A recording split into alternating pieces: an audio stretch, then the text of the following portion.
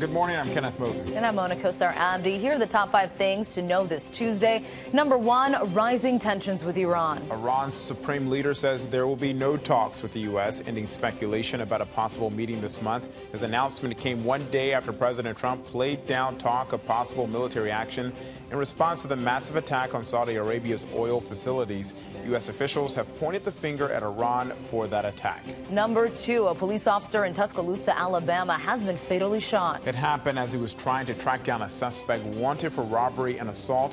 Investigators say the officer followed the suspect into a house where they exchanged gunfire. That suspect is now in custody. The 40-year-old officer leaves behind 2 daughters and a fiancé.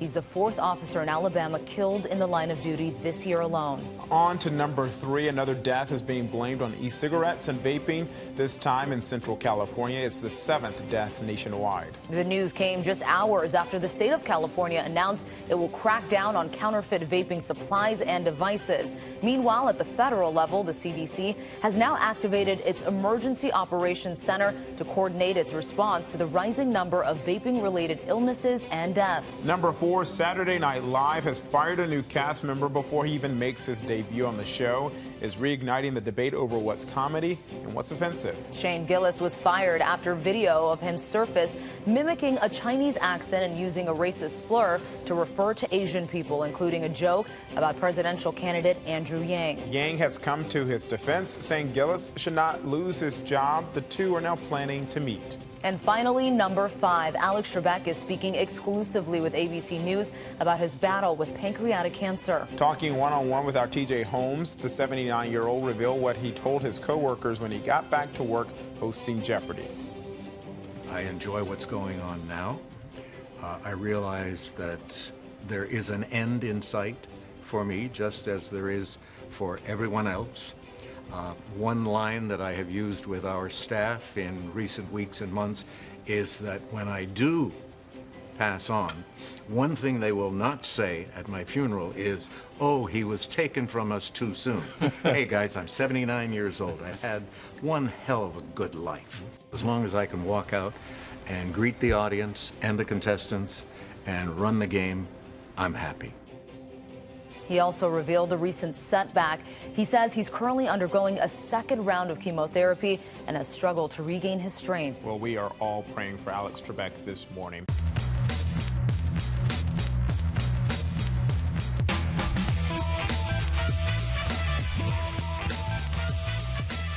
Let's get right to that breaking news. Iran's supreme leader is speaking out after the recent attack on Saudi Arabia's oil industry. He's vowing to cut off all communication with the U.S.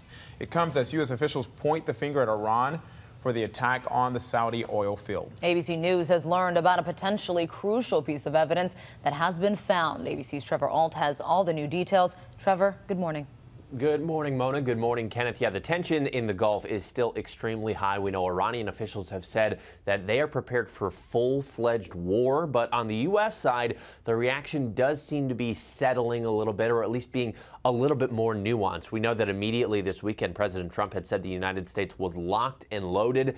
Now he's sort of appearing to be willing to take his time. He says there's no rush to respond as they continue to gather more information about this attack on a Saudi oil facility. And yesterday he was asked what is his message to Iran. Take a listen to what he had to say. I think I'll have a stronger message, or maybe no message at all, when we get the final results of what we're looking at. But right now, it's too soon to say. I don't want war with anybody. I'm somebody that would like not to have war. So several American officials, including Secretary of State Mike Pompeo, after this attack happened, immediately said Iran was responsible. President Trump has been a bit more cautious in his wording. He says it looks like it was Iran, but the evidence isn't yet definitive, and he's kind of waiting to see as that investigation unfolds. And something that could help in that investigation is something that a source in the U.S. government has told us. We know that 20 drones and nearly a dozen cruise missiles were fired in this attack. A senior U.S. official tells us one of those drones and one of those cruise missiles have been recovered mostly intact. So that should help in the process of maybe verifying who exactly is responsible in this attack. We know that Iran from the beginning has said they didn't have anything to do with it. They are staying steady in that response, saying that it wasn't them, even though many U.S. officials believe that it was. And even so, The possibility of maybe diplomatic talks between these two countries is not looking very good. We know that in the past, President Trump, many other U.S. officials had said he'd be willing to meet with Iran with no preconditions. The president now says that is not true. And then also you touched on that breaking news, the Ayatollah now saying that there will be no talks with the U.S. between Iran and the U.S. at any level. Guys.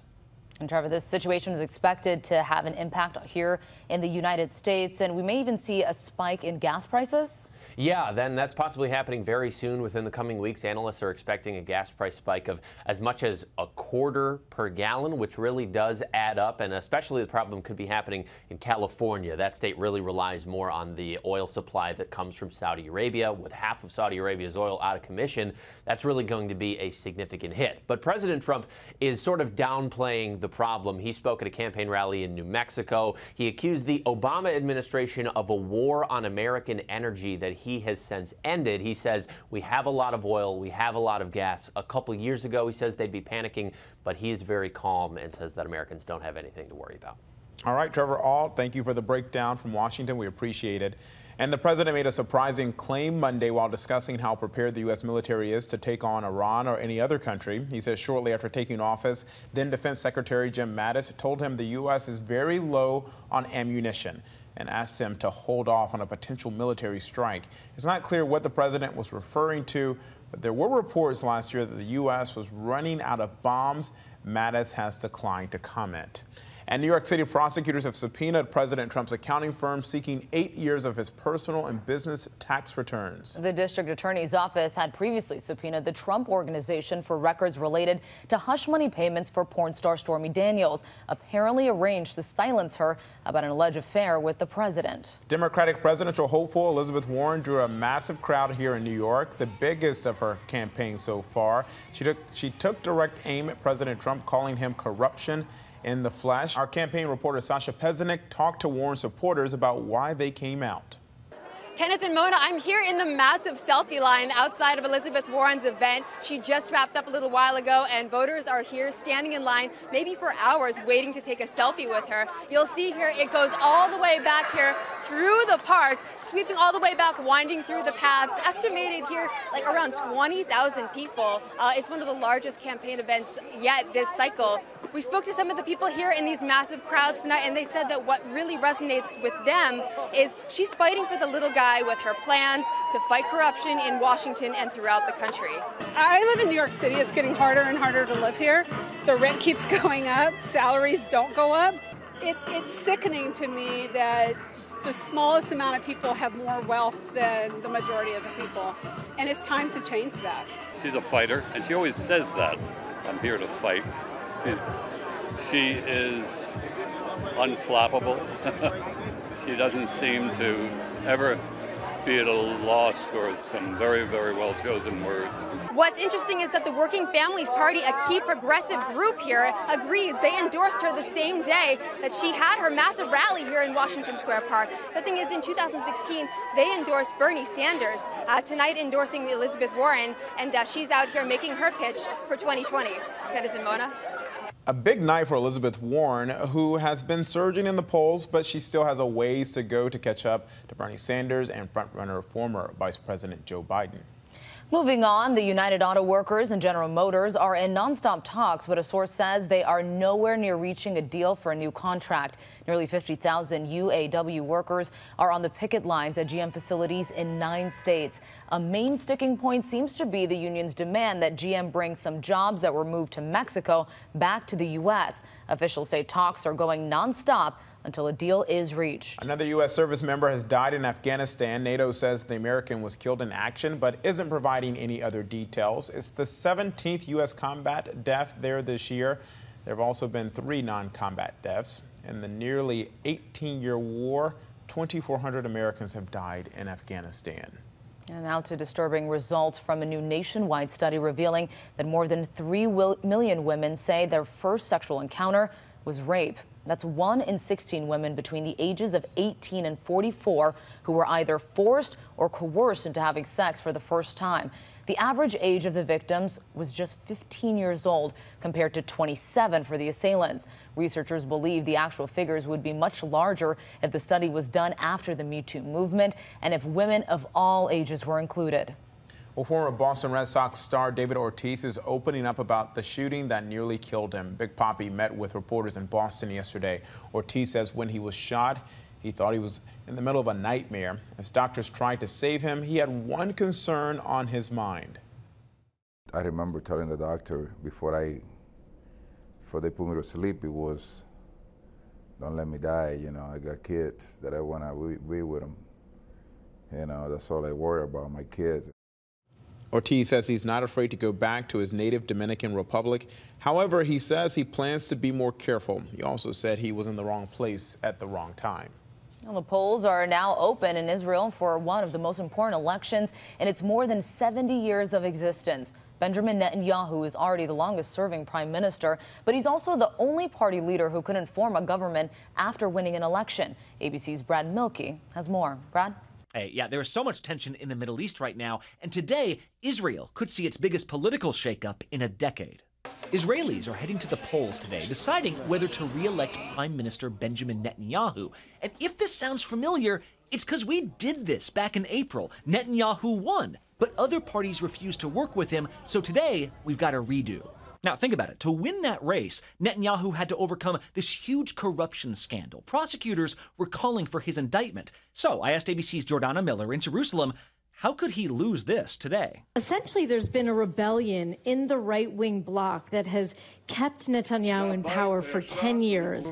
And suddenly, one of those big players has said, I'm finished. I'm done. I'm going to try to actually bring you down and, grab and steal some of those right-wing votes. And so Netanyahu is in the toughest place he has been in his long political career. He has a fractured base and he has a formidable rival in the center. So he is up against a wall. And Jordana says that is why you've seen more promises from Netanyahu in the last few weeks to annex new lands, to build Israeli settlements on disputed lands. But Jordana says whoever wins today, expect both men to be hawks on Iran. We will preview this very important election on Start Here later this morning. Listen on Apple Podcasts or your favorite podcasting app. Kenneth, Mona? Looking forward to it, Brad. Thank you. A young boy near Pensacola, Florida, gave his family the fright of their lives when he disappeared Sunday. 3-year-old Adric Hughes has autism and doesn't speak very much. His mother says he wandered away from their home into a wooded area. When Adric couldn't be found, police decided to bring in bloodhounds to help search. The dogs were able to quickly locate the boy. As soon as they hit the ground, 28 minutes later, Mom was reunited with her son. So, great day. Great day. They're the best words I've ever heard in my life. We found the kid. Adric suffered a few scratches and bug bites during the more than 2 hours that he was missing. Police then presented him with a big stuffed dog at a news conference yesterday. That dog that located Adric was also there. Pretty nice. Well, coming up, Saturday Night Live fires one of his new comedians before he made his debut on the show. Find out who's coming to his defense over racist jokes he made in the past. But first, the British Prime Minister booed in Luxembourg. His move to suspend Parliament over Brexit in court this morning. We'll go across the pond for more after this.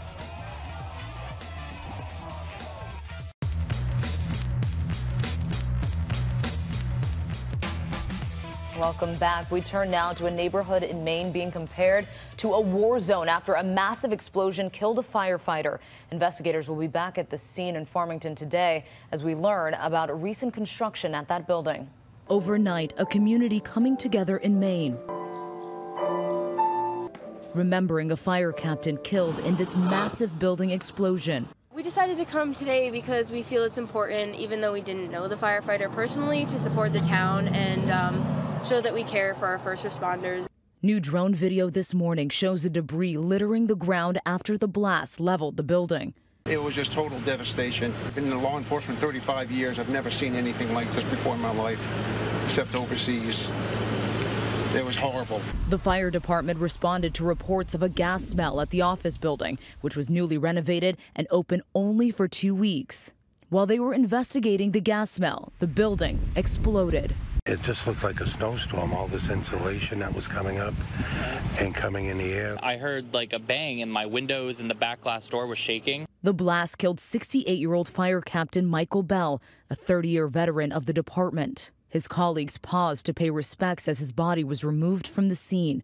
And later, they lined up outside the medical examiner's office for a procession to the funeral home. We all know the fireman that was killed today, and it affects us tremendously. 7 other people were injured, including 4 firefighters sent to the intensive care unit and a maintenance worker who's being praised for reporting the gas odor early enough to evacuate everyone.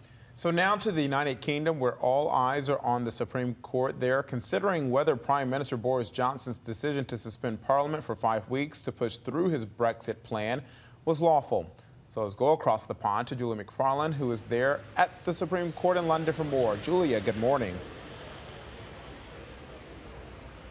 Morning, Kenneth. Morning, Mona. Yeah, as you can see, quite a busy scene outside the Supreme Court. We're just around the corner from the Houses of Parliament, and there's a lot of press, all the world's media here. There's loads of protesters just out of sight, and that's because the Supreme Court is just hearing 2 appeals with regards to Brexit, as you say.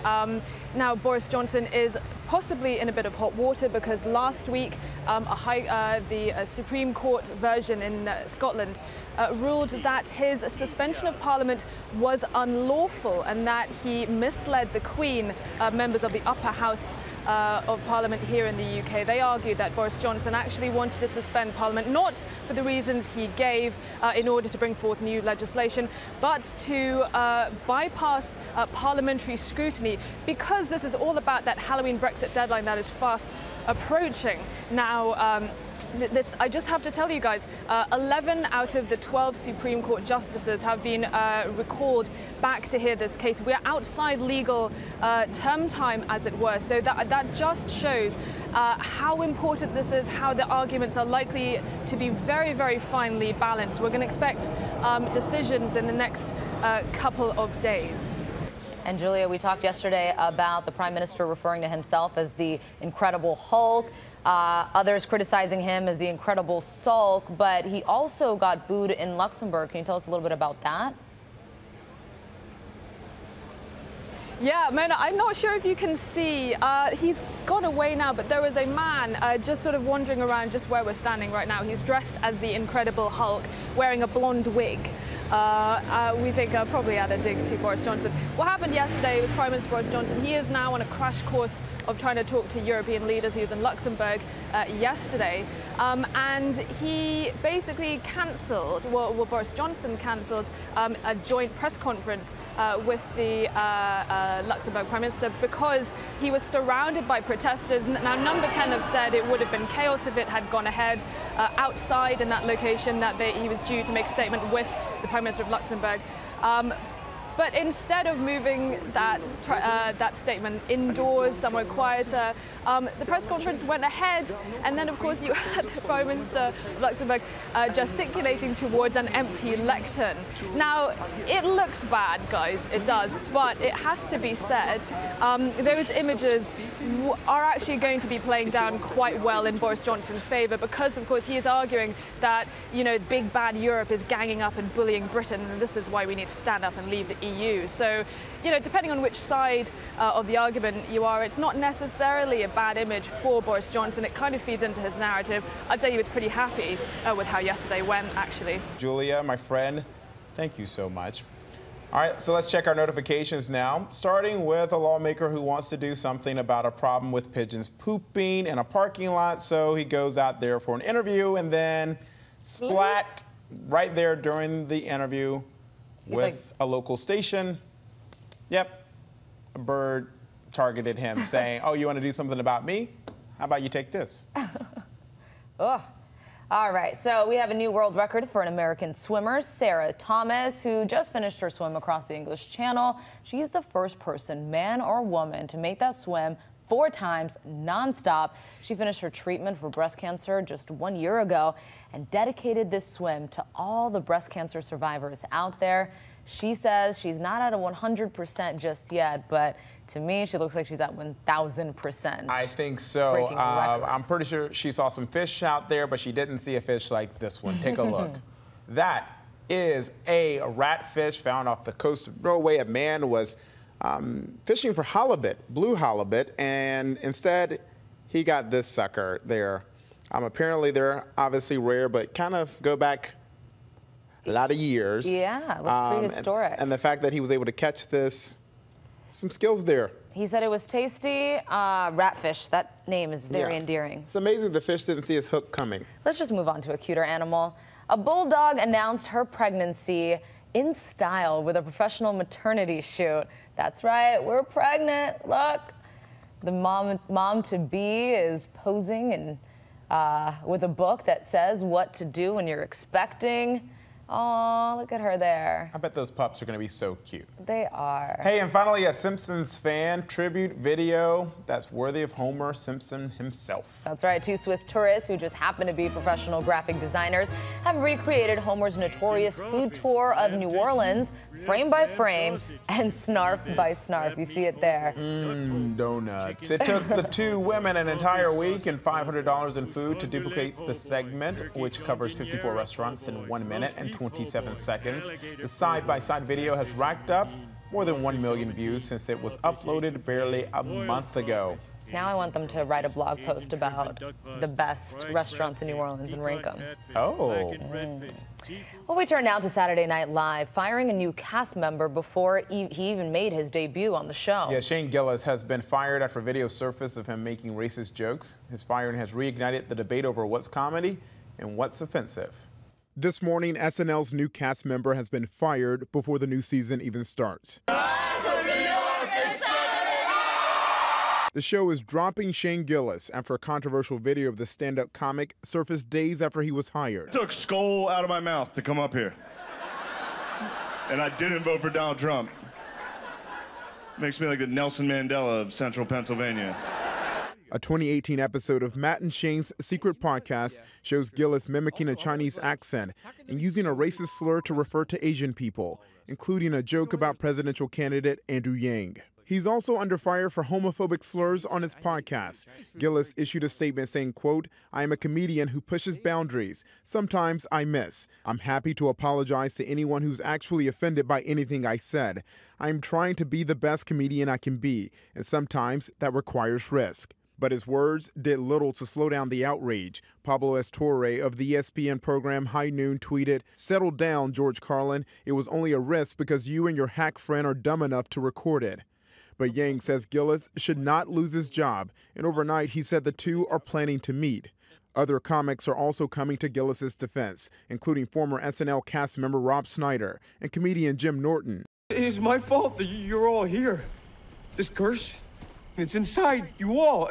Who referenced the current blockbuster It Chapter 2, writing, "Jokes that upset you are not suddenly classified as serious statements just because they upset you.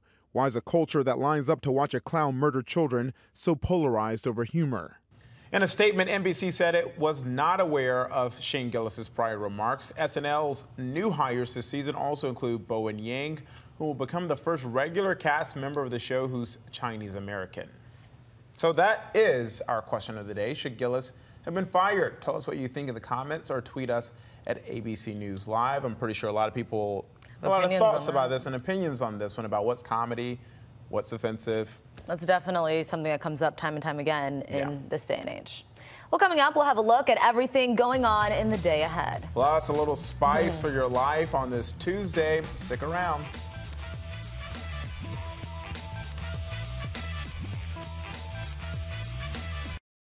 Here's what to watch out for today. President Trump is traveling out west, heading from Albuquerque, New Mexico, to a roundtable with supporters and fundraising luncheon in Palo Alto, California, then another roundtable and fundraiser in Beverly Hills. Meanwhile, on Capitol Hill, 3 former Trump advisors are due to testify to the House Judiciary Committee in a hearing on presidential obstruction of justice and abuse of power. The committee has said Rob Porter, Corey Lewandowski, and Rick Dearborn were involved in President Trump's extensive efforts to obstruct the Mueller investigation. However, a number of former Trump administration officials have defied subpoenas in recent months. Democrats running for president are on the campaign trail.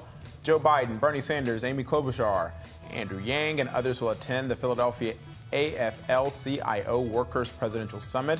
Pete Buttigieg will hold events in South Carolina and Kentucky. And Beto O'Rourke will visit Skid Row and participate in an equity and justice roundtable in Los Angeles. The United Nations General Assembly opens today, and Iranian President Hassan Rouhani is among those expected to attend. The White House has said President Trump may meet with Rouhani on the sidelines, but Iran has dismissed the possibility of a meeting. The Ayatollah saying there will be no talks with the U.S. at any level. Voters are headed to the polls in Israel, where repeat elections are taking place after Prime Minister Benjamin Netanyahu's political coalition collapsed. Netanyahu faces retired military chief Benny Gantz of the centrist Blue and White Party. And China is set to unveil the mascots for the 2022 Winter Olympics, which will be held in Beijing. Plus, don't forget to tune in to The Debrief for an update on all our top stories and The Briefing Room for a breakdown of the latest headlines in politics. Finally, on this Tuesday, we leave you with a look at the season premiere of Dancing with the Stars and a little spice for your life.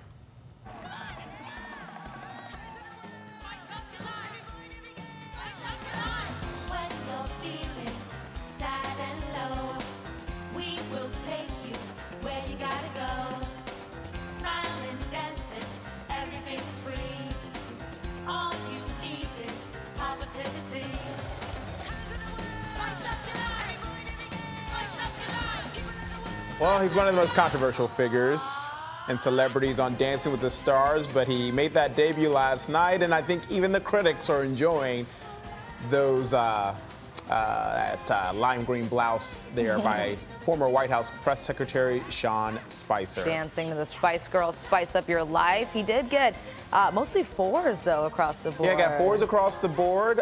It was a big night for Dancing with the Stars. A lot of celebrities showing off their moves. Big night for Christy Brinkley's daughter, who stepped in for her after she broke her arm, had an injury there. Very early on. Very early on. The scores were mostly low. But it's the first week. You know who got really low scores? I think 3s across the board was Lamar Odom. They said that he wasn't, what was the term they used? Good at dancing? I was trying to be nicer there. Yeah. But basically he lacked finesse is what they were saying. He's a tall man. He's also like 7'6". How agile do you think he'll be? Right. So, all right, folks. Well, that's it for us on this Tuesday morning. Have a great day, and we will see you tomorrow. Spice up your life.